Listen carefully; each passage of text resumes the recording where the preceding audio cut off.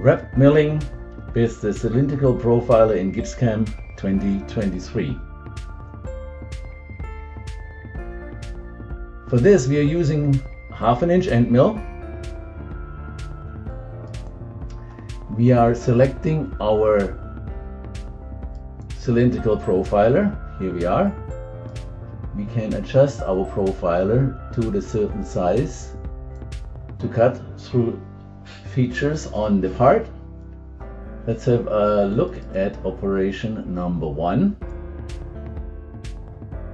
We do our typical settings. An important setting actually is we have to go into the rotate tab, and we need to be in polar cylindrical milling, and we need to be also in the CX plane.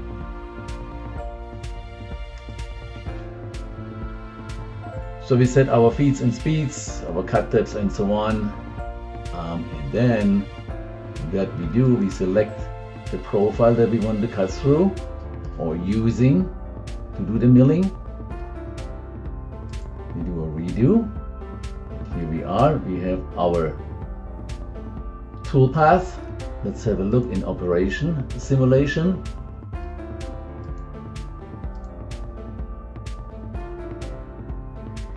And now we see how the tool wraps around the part using the cylindrical profiler. Let's look at operation number 2. In this case, we adjusted the profiler to a smaller diameter so we can still cut through that boss or with the profiler, but also including those rings over here and there. Let's deselect that. We do redo, and let's have a look in operation sim again.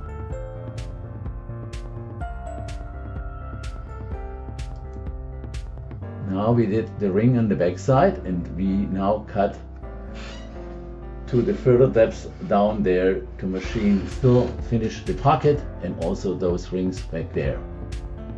Now let's have a look at operation number 4.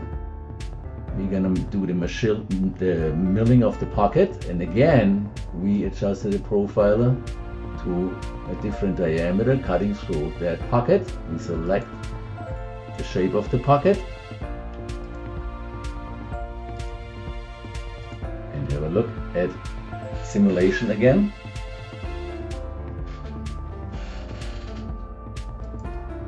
Now we're milling the pocket again with the profiler. And the last thing we're gonna do, we're gonna machine that groove here, selecting that profile ring and that profile ring. We'll redo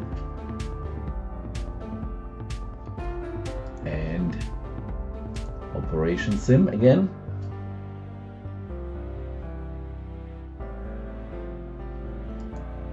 Do it, and here we go. We machine now that groove using those 2 circles with the profiler. This is how we do cylindrical profile wrapped milling in GibbsCAM 2023.